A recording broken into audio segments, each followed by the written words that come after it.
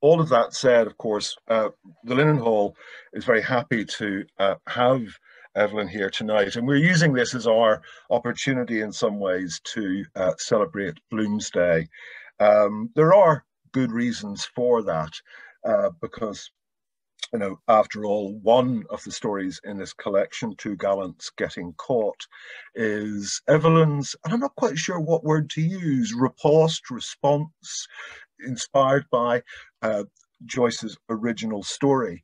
But actually, the Joyce connection goes a bit beyond that. The careful readers may well notice a reference in one story to the very ill-fated Lucia Joyce, Joyce's beloved daughter, and indeed Joyce himself appears in a separate story up at the library.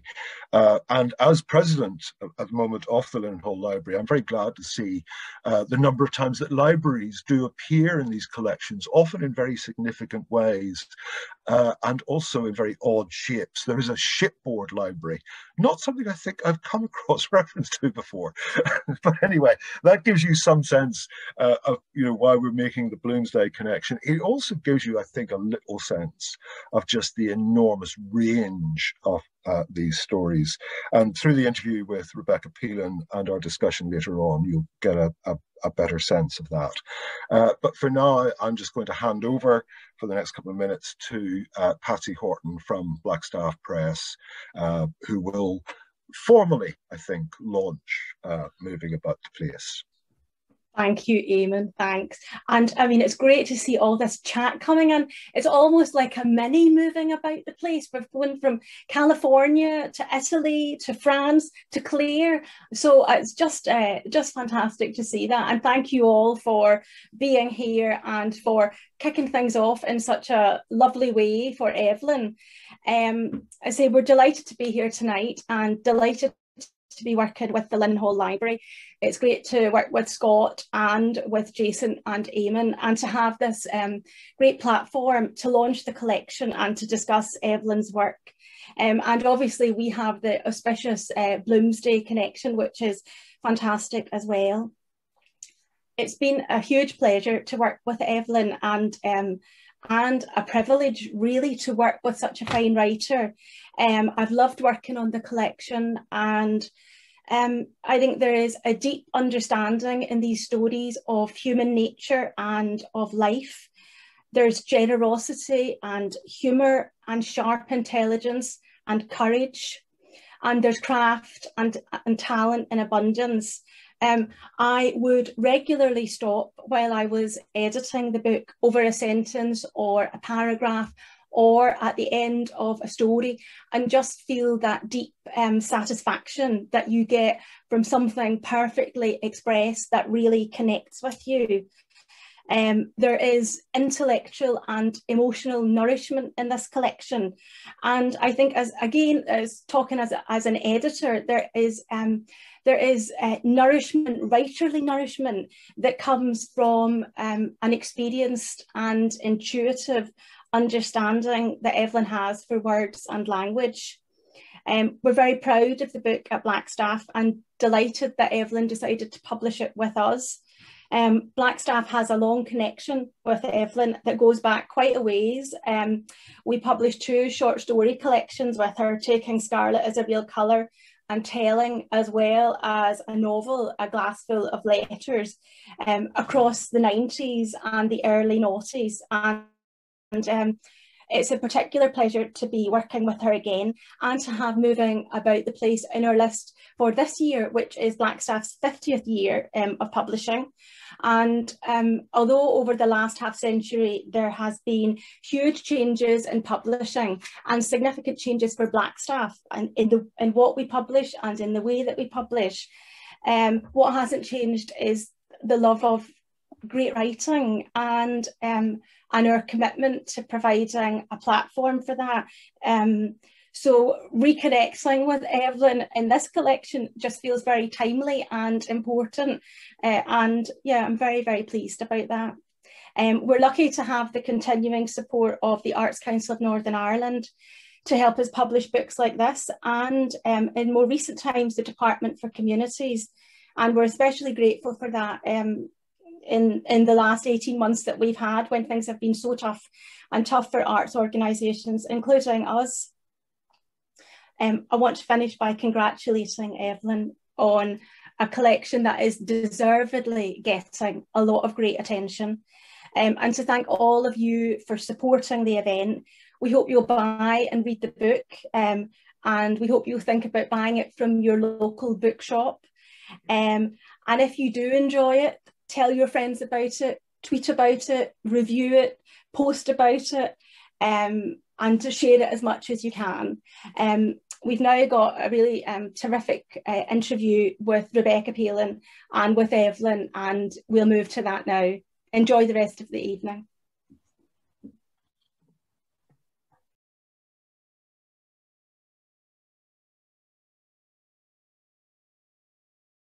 Evelyn Conlon, congratulations on your latest collection of short stories, Moving About the Place, which is published by Blackstaff Press. Yeah. So it's a selection of 11 stories, or 10 stories and a novella. Yeah. Is that correct? That's right, yeah. So I'm interested in the title. The title is all about movement, but many of the stories are very explicitly about movement and moving to different places. Monaco, Italy, Australia, South Africa, Japan. But there's some Irish stories, or I think most of them are set in Ireland, that you might look immediately as being static. But actually I think there's movement throughout the whole collection. Would you like to make a comment on that? Thanks, Rebecca. I think really I had a number of stories written over a number of years, and this is the thing that happens as well when you're working with a novel and short stories. Quite often you're working sometimes on a story and not really thinking about it fitting in somewhere. And it was interesting because it's the editor in Blackstaff, Patsy Horton, who actually chose those particular stories and left another few out. So the process of the moving or the theme of the moving became clearer as the collection was got together. But interestingly enough, it was called Moving About the Place before you know, us wanting to move about the place now. So it was called Moving About the Place, as in the place being the world. Yeah. And I had wanted to have a look at that whole notion of different stories being set in different places. But a lot of the people within the stories are Irish.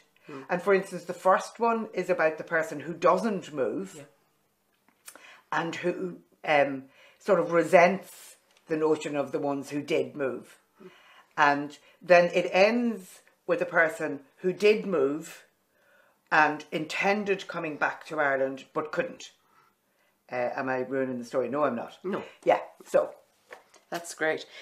Borders. I'm interested in borders because there are quite a few of the stories. There's one explicitly about the border in Ireland, or a reaction to the border in Ireland, I suppose it is. But borders generally seem to appear, crossing borders, moving around borders, or being aware of borders, different kinds of borders. Do you think borders are important to the human psyche? And would it have anything to do with the fact that you're from Monaghan? Yeah. Okay, it's funny now about that story, which is called Disturbing Words. Yeah.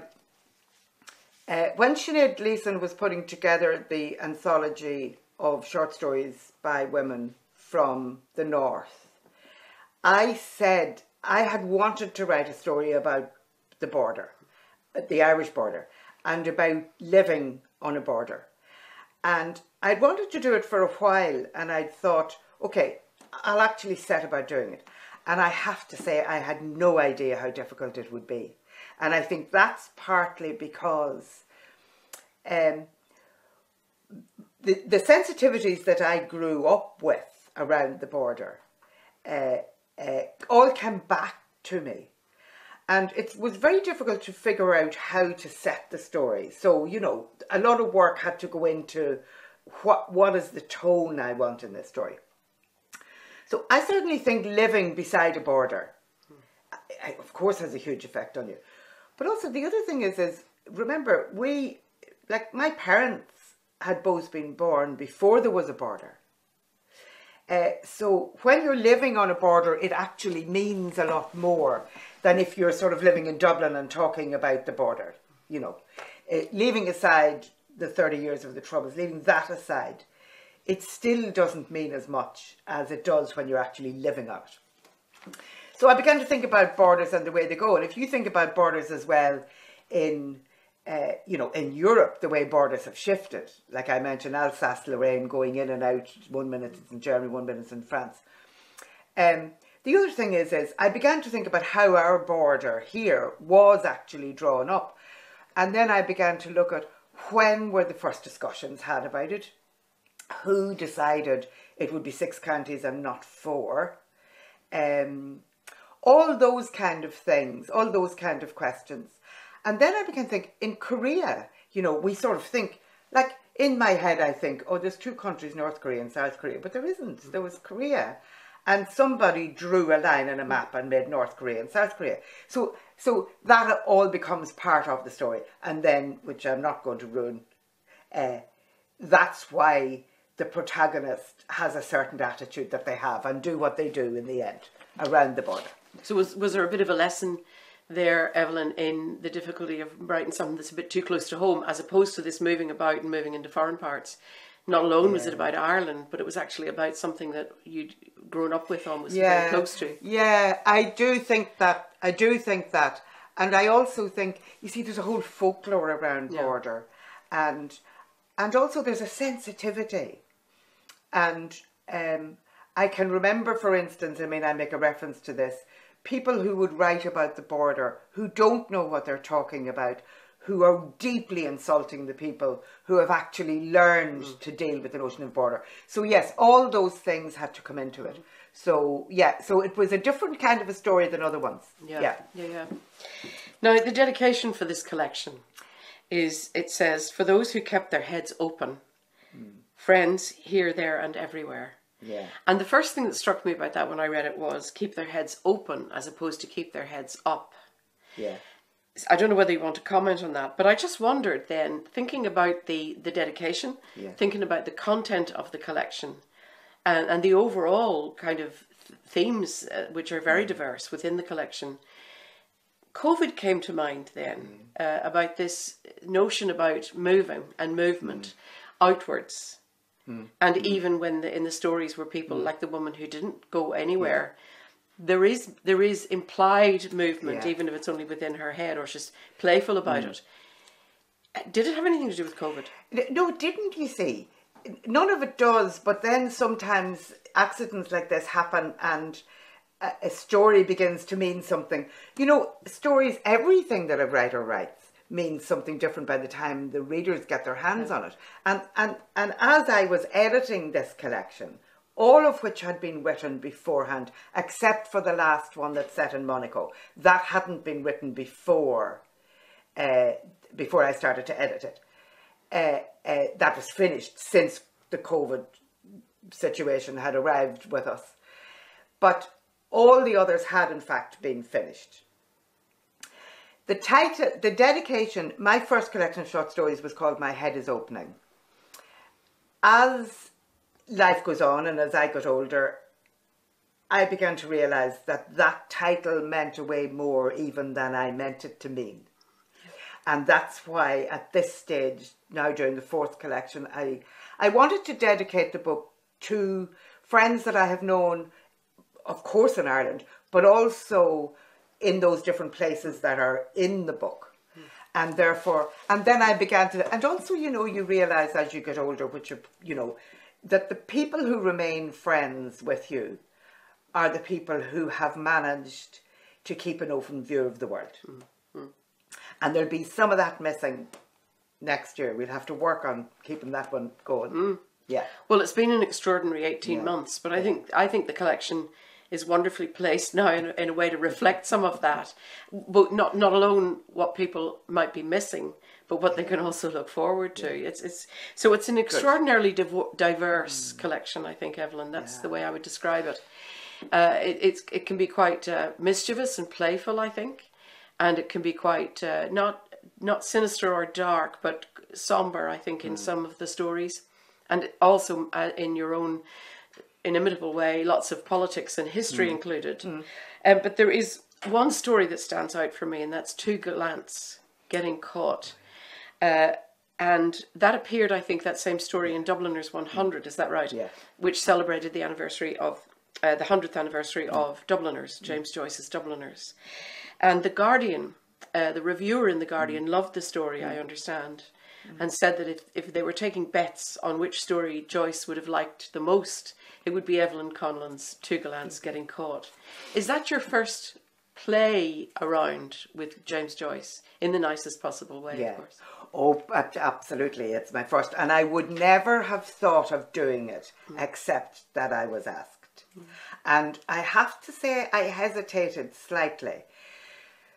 In fact, I suppose being honest, I was travelling with the last novel, Not the Same Sky, when I was asked. And I think if I had been at home in my own place and had a bit more time to think about it, I might have said no. But then, having said yes, I thought, gosh, this is rather interesting. And of course, it's a wonderful story. I mean, Joyce's story is a wonderful story.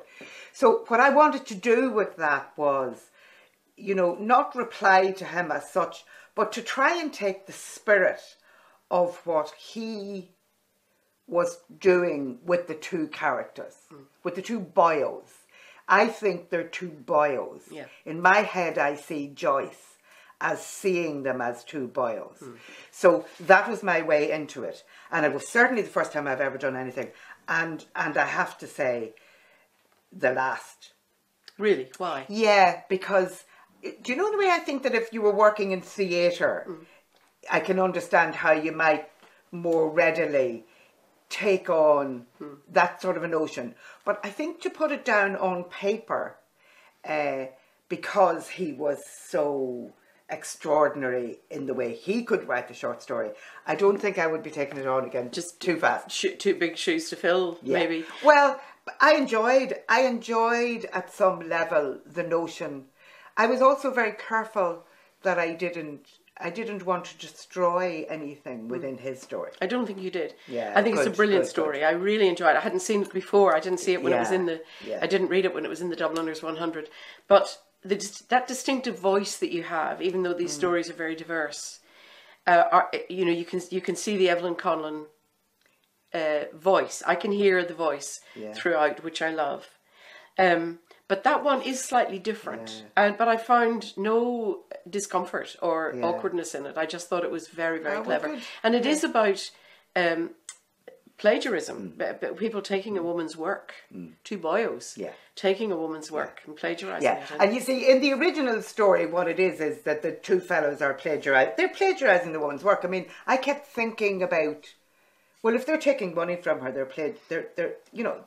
I thought about this thing about, sometimes, you know, when we talk about women writers and perhaps not getting the space, not so much, you know, that's another big long discussion around that, which we won't go into. But sometimes, and it would apply to some men as well, you know, you're taking away the person's livelihood when you're not giving them the credit that they had done with their work. And that's really what Joyce is saying. So I then was shifting it to the notion. So these people are at a Joyce conference and then somebody is doing to a woman's work, whatever. So, you know, it's about thinking about what his story actually meant and then me taking that into what I wanted to make of that. I think it's a great story. Oh, a very different story is Virgin Birth, which is, I think, an extraordinary concept and story. And it's about the first woman to deliberately become pregnant after Hiroshima. Do you want to talk about that a little bit? I went to Japan and I really did feel that it was my first time to go to Japan, and of course it's very far away from here. It might be my last, I didn't know. And I thought I really have to go to Hiroshima. And my journey to there on the train was just extraordinary. And I found the whole experience of it quite astonishing. Then what happened to me was I wrote a non-fiction piece, an article for the Irish Times. But somehow or another it didn't feel complete, or it didn't feel that I had said properly what I felt about the place. And when I was there, I spent a few days there, and I mean, it was extraordinary trying to find a hotel, and of course I have no Japanese, and I mean, I was back as a child because the language is so extraordinarily different if you don't know it. You know, you have to point at things and all the rest of it. So my feeling all the time was how did these people get hope to actually rebuild a city when you think of what happened to them? And how fast it happened. Like, it takes a minute, it took a second or whatever number of seconds it took to destroy all this city and to destroy whatever number of people were killed, 120,000 maybe in a few minutes, and who knows how many afterwards. So when I thought about it more, I thought how brave it was to actually rebuild, and how every single step to be taken had to be so full of bravery. And then I thought, gosh, the first person to decide to become pregnant. I'm not necessarily saying getting pregnant, because one could get pregnant accidentally, but to actually make the decision to get pregnant. Yeah. It is the most extraordinary belief in the world. And hope. And hope. Yeah. Extraordinary. Yeah. And how could anybody do it? So I had a bit of research to do to try and figure out, was contraception available at the time? Would somebody actually have been making a decision to do it? So, okay, so I did all that, and then I returned in my mind to what I had felt when I was in Hiroshima and worked with this character who decides to become pregnant. It's an extraordinary story, I think. Now, I think you're going to do a bit of a reading for us, Evelyn, from one of my other favourites from the collection. I may get the title wrong because I don't have it written down, but it's The Reasons That I Know Of. Yeah. All right, I'll read a little bit of this. Because in a way it sort of deals with some of the issues about writing. And also because a few of the stories are talking about, you know, us having preconceived notions about what people are. And this is actually essentially people having a preconceived notion of what grandmothers are. But in fact, this grandmother is not like that. And indeed, many aren't. And you know, when I think of this, I think of Leland Bardwell, the writer Leland Bardwell. So the reasons that I know of that we are not allowed to talk to our grandmother. It began with me having to do an essay for school about my grandmother. Only some of us were asked to do it. It was for a competition for a visiting writer who was coming to our class the following month. "Is that all he does, sir? Write?" a boy asked. "Yes, that's what he is, a writer, just like your father is an actuary, I believe." That may have been the first time the boy had a name for what his father was. Those of us who were chosen made a show of huffing and puffing and told the others that they were lucky, but secretly I was pleased. The essay was to be about how the old spent their Saturday nights.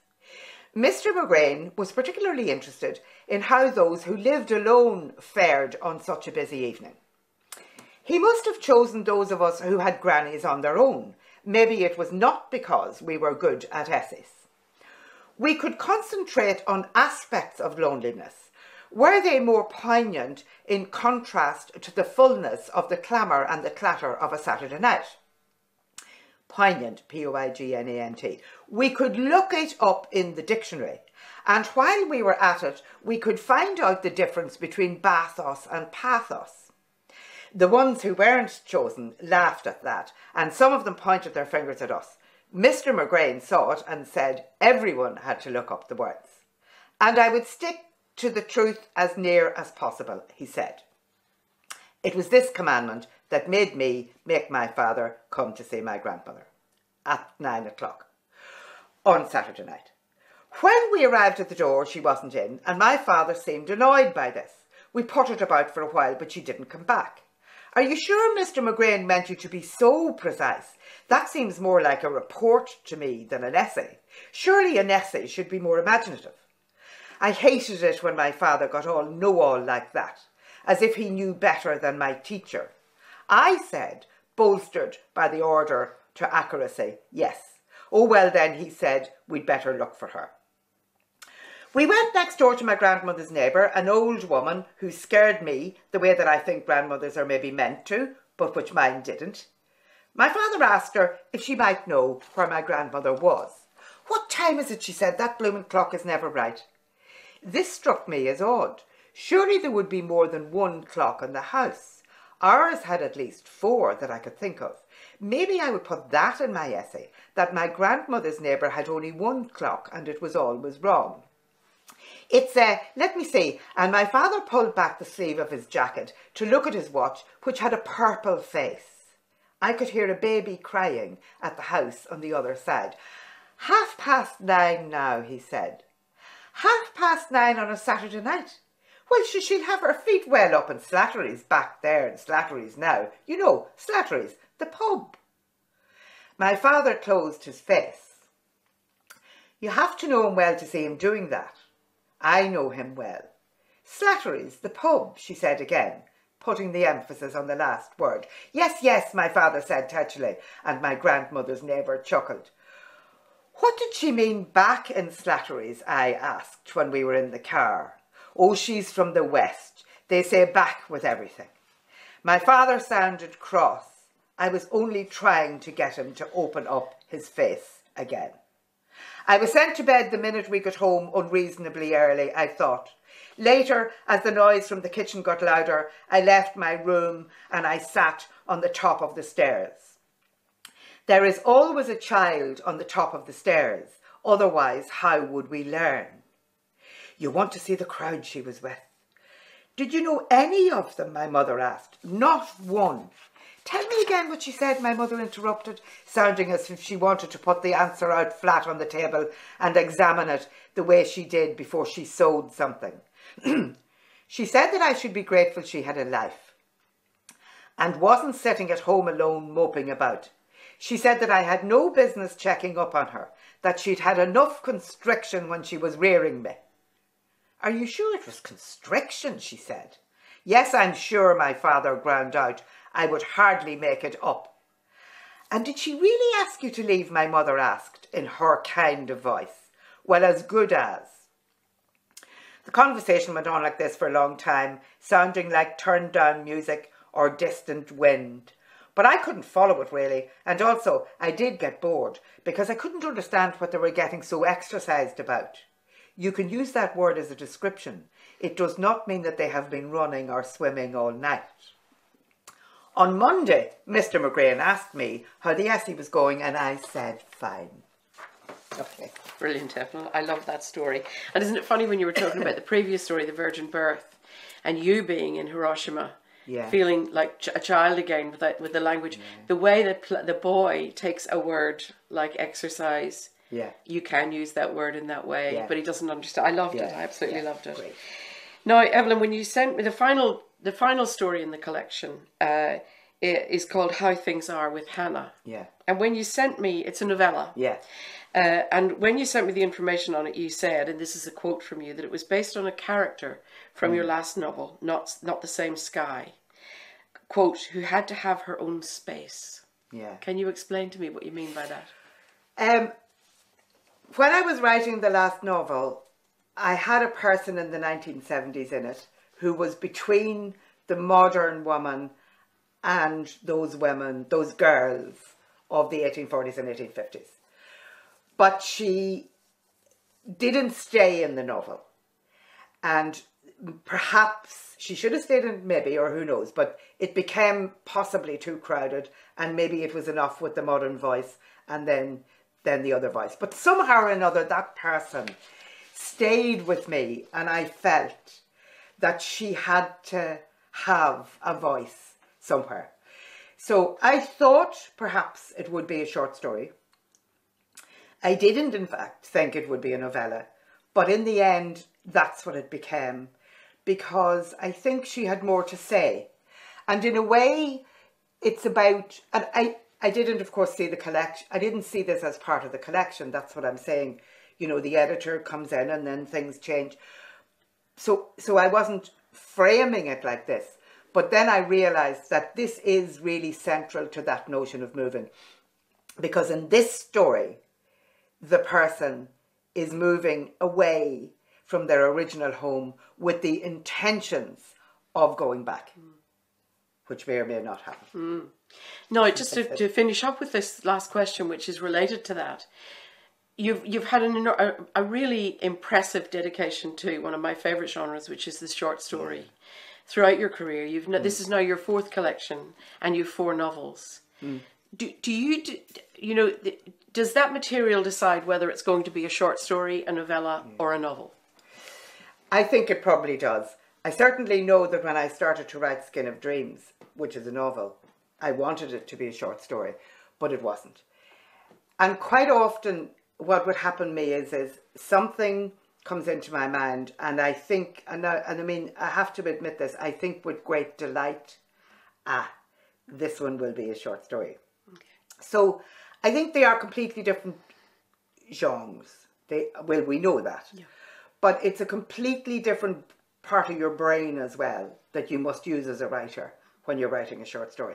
I definitely think I have never had a situation in which I was in the middle of a short story and thought it was part of a novel. Whereas I have started with a short story and thought it might have to expand out. But happily, I think this is a story, and off it goes. Well, I just think you do the short stories brilliantly, which is not a reflection on your novels at all, because I think they're excellent as well. But I love short stories. Lovely. Evelyn, we're finished, I think. So thank you very much, and the very best of luck with the collection. I think it's going to be a great success. Okay, thank you. Thank you very much. You're welcome.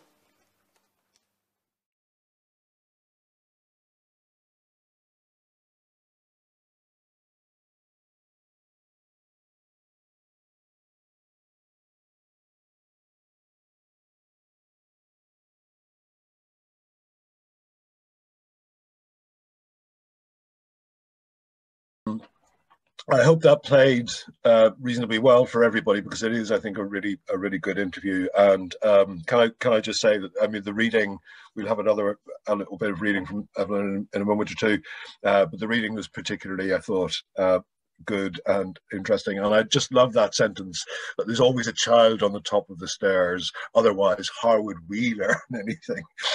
And it's absolutely typical of the way in which these stories move to very specific and not always expected points of view, I think.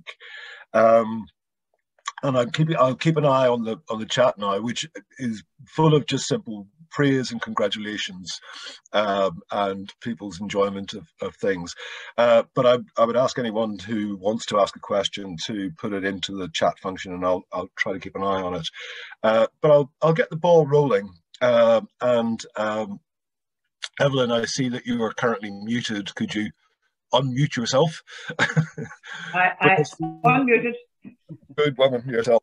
The question I wanted to start, and given the places in the title of the collection, how many of these stories actually started with place rather than a topic you wanted to talk about, or you were talking about the novella having a character you wanted to come back to? But so many of the stories seem to me, absolutely fixed in their place, and some of them could only happen. I'm thinking of whether it's Disturbing Words or Up at the Library. They could only happen in that specific place. So how important was place then as a starting point? No, maybe I just became very interested in holding a story with places that I had been. And I mean, sometimes you might think that's a very odd thing to do. If you're in Monaco, why aren't you thinking about the sunshine and the boats and other things? And yet all I could keep thinking about, but actually that's an interesting story, because that story changed 3 times.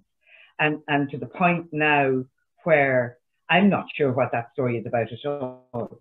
But the original person in it, who was actually a man who I think doesn't quite know where he is. And that comes into one view that I saw one day as well.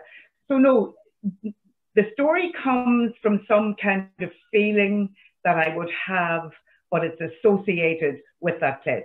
Okay, if we go back to one of the ones called The Lie of the Land. that, okay, so it would be too difficult to explain, and maybe I should never explain the ins and outs of that. But one day when I was in a place, actually doing a reading, a charity reading for a library, there you go, Eamon, in a school in Aceh after the tsunami. And something came into my head about that. And I thought, I want to write this story. This is where it will be. Because of the people I met and the kind of way in which people live who are moving about from one place to the other all the time, and they're moving with jobs, and they're totally dependent. You know, I say at one point that the women are totally dependent upon each other and the lies they tell as well, and whatever. Like that, it's that absolute dependence when you're very far away. So I would say that each one was placed.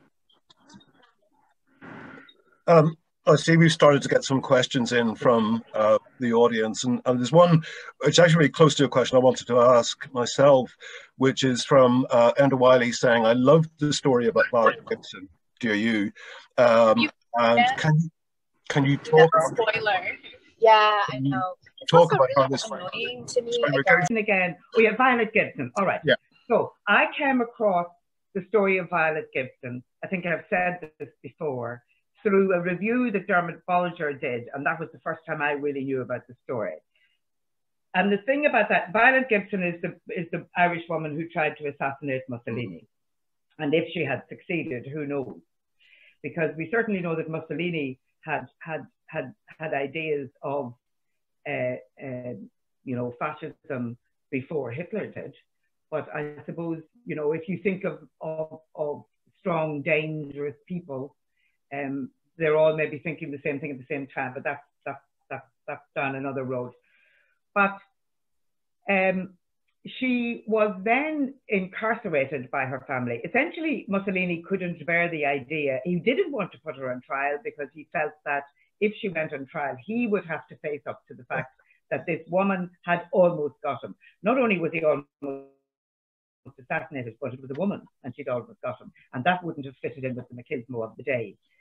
So between her family and them, there was an arrangement made that she would be incarcerated essentially in the asylum in Northampton. So I had a way, I was going to write the story in several different ways, and then it's too long to explain to you now how I finally arrived on the notion, one morning, the mornings are very good, that the way to do it was through a letter, which is then addressed to you, the reader, who has got the letter in the bottle. And the reason that I do it like that is because of that terrible tragedy of all the really intelligent, wonderful letters that she had written, pleading to end her days in a convent. And that's it, really. That's the story. And then off I go. And I stayed as close as I could to the actual facts of her life. There are no facts in there that are not true. But obviously there is an interpretation, and that's the interpretation that I bring to her view. You know, that's it. One of the sentences in that story, I may be paraphrasing it slightly, which really seemed to leap out at me, was that you have Violet at one point say, "I'm leaving a lot to your imagination, which is an intimate thing to do to a stranger, but I hope you can understand." And part of the reason it leapt out at me was that it struck me as, in certain sorts of ways, the definition of the short story, to leave the reader free in their imagination, and actually how intimate the short story is. I wonder if you wanted to say something about that. I think you're very right. I think you're very right, because I think that a novel, you know, there's loads of space for the thing to move in and out. And I mean, I've said this before, certainly to students, that you are allowed to bore yourself for a few seconds, the writer is in a novel, and to bore the reader for a few seconds. Not an awful long time, but a little bit.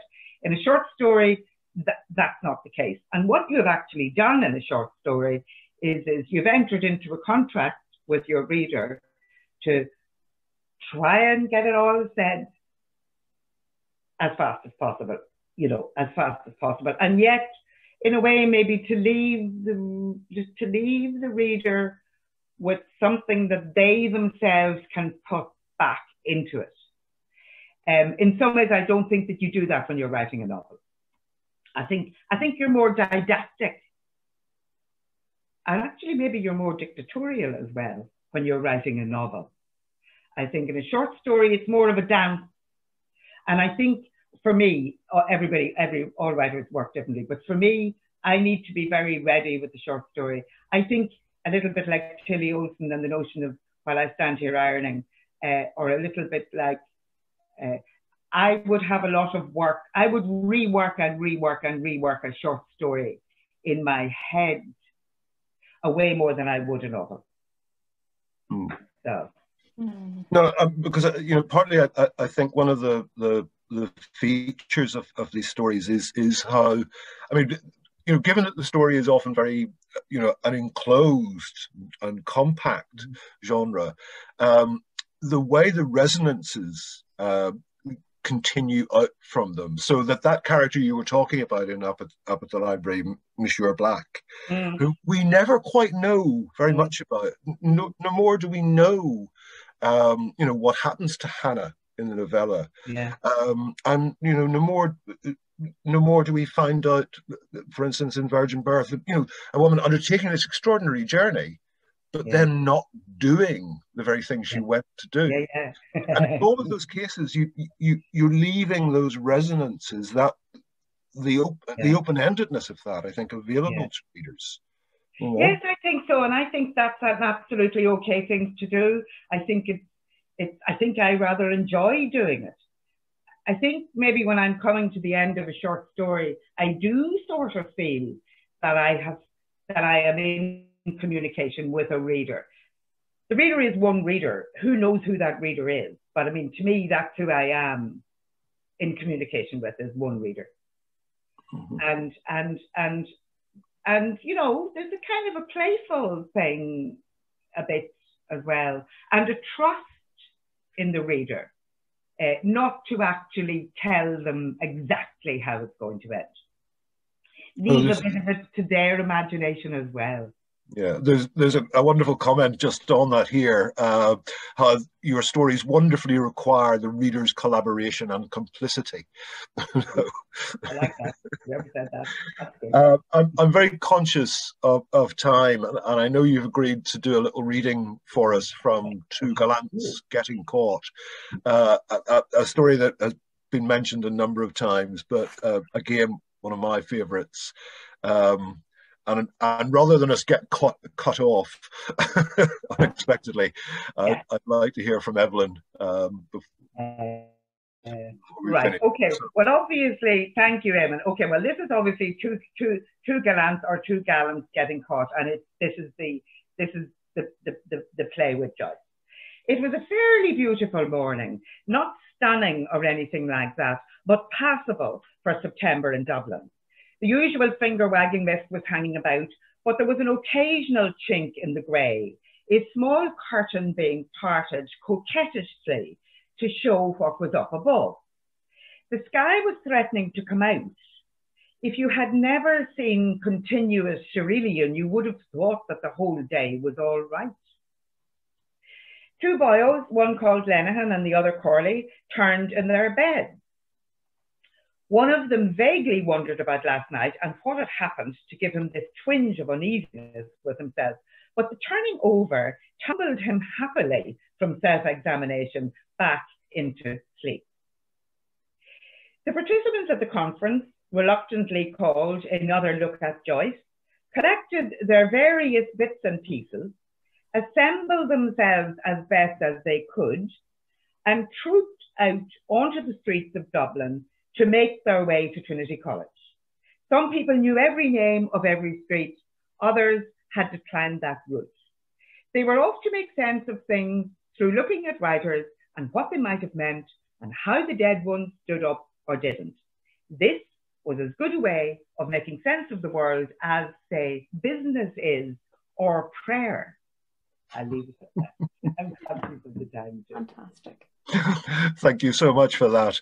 I mean, speaking as you know, as an academic, I mean, one of the things I like in that story is you have somebody read the Patrick Kavanagh poem, "Who Killed James Joyce," and then just leave, because to say anything further would be to be hypocritical.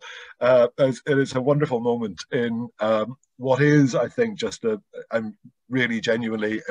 The word congratulations keeps popping up in the chat here, Evelyn, and I think all I could do is just add my own congratulations to you for what is a wonderful collection. It's given me a lot of pleasure over the last few days, certainly, and I know it's been very well received as well. In the Irish Times Book of the Day and Nisha Dolan's review of it, I think very good. Can I just sort of say thank you? I mean, this is all very odd, as we know, but how we're doing things instead of being in a bookshop and whatever. But it's good. Can I really thank Blackstaff? It was a total treat. And can I thank you this evening and Lennon Hall and the readers and the people who put up with me while I was writing this and all the rest of it. But really, it was a great pleasure to be doing it with Blackstaff. It was a really great pleasure, because I know it's their 50th year as well. So I'm really pleased about that. Yeah, thank you. Yeah. Thank you, Evelyn. Wonderful. Congratulations. Thank you very much. Thank you very much. Okay, so thanks to everybody. Thanks to Scott for the technical side of things. Thanks to Patsy for her contributions, and most of all, thanks and many congratulations again to Evelyn Conlon. It's been a joy, even in this odd set of circumstances. And again, from comments, I'm assuming that other people enjoyed it as much as I have. Those of you who haven't read the book yet, leave now and start reading immediately. You will not regret it. Yeah. Thank you. Yeah. Bravo. Bravo.